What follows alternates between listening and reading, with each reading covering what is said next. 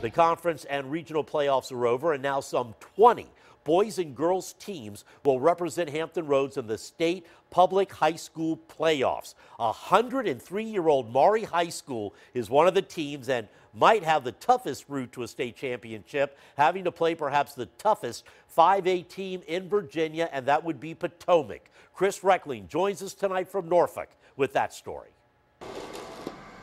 This week's unexpected snowstorm had Maury head basketball coach Jack Baker a little worried. We played Friday night, had a nice win against Green Run and practiced Saturday morning, and we were ready to play Monday night. Of course, got the snow. Ready to play Tuesday night, got the snow, and of course you can't practice, you can't get in the gym, you don't see your kids for 2 days. But his team responded with a 12-point win over Henrico to capture the school's first region title since 2003. Fortunately for us, and a credit to them, they came ready to play last night. Freshman Matthew Coleman already has offers from Old Dominion, UVA, and Virginia Tech.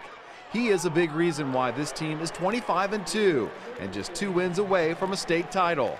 Amazing. It's a great experience because, I'm a freshman, and then I'm starting, and then it's a great experience that we made it all the way to the regional, won the regional championship, and next on state semifinals, and we have a chance to be a state championship team. In 38 years coaching here at Maury High School, Jack Baker has taken the Commodores to the state tournament 8 times.